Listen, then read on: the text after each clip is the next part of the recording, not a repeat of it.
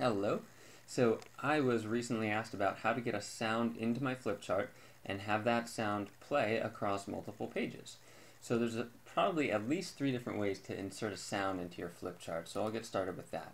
I'm going to draw a square rectangle right here, and this is the way a lot of people know. First I'm going to select that, making sure that my browser window is open. I'm going to click on the action browser, the little spinning top there.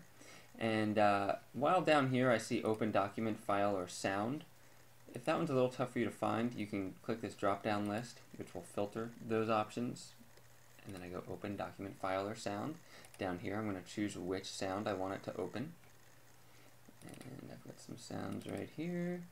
And select the sound, and then you have to hit apply changes down at the bottom.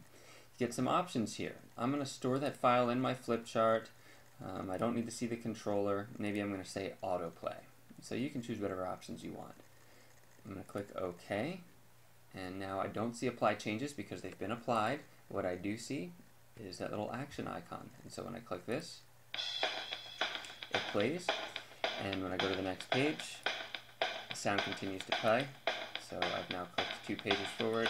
I can go a few pages back. And when I get back to this page, the sound does start over because it's set to autoplay, which means when I turn to that page, it plays. Turn that off, I can go to the top right corner where it says stop all sounds. It's kind of a mute button, and there we go.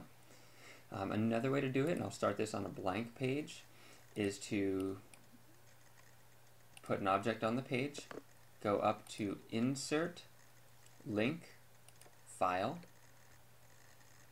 and then choose my sound. And I get these same options. So I'll store the file in the flip chart, and this time I won't do autoplay, doesn't really matter. And then I'm going to click OK. So that's why I get that link there.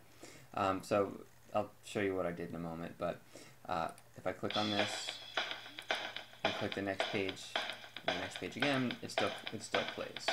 I'm going to mute that, and let's take a look at this again. Insert, Link, File.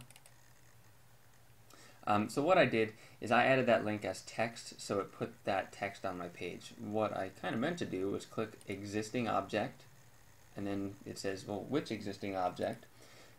So I'm going to choose, in this case I can choose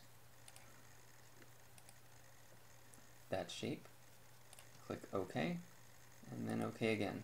And now I can click on this, stop that, and it will play.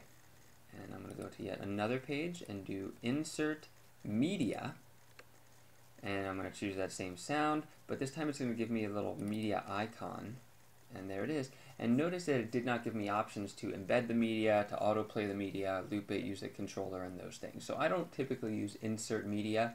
1, because I don't necessarily need this little icon here. I usually want something else on my page. 2, because I enjoy those options. If I click on that, next page, next page, next page, and the music is still playing. I'm going to stop sound, so I hope that shed some insight on that topic. Have a great day, everyone.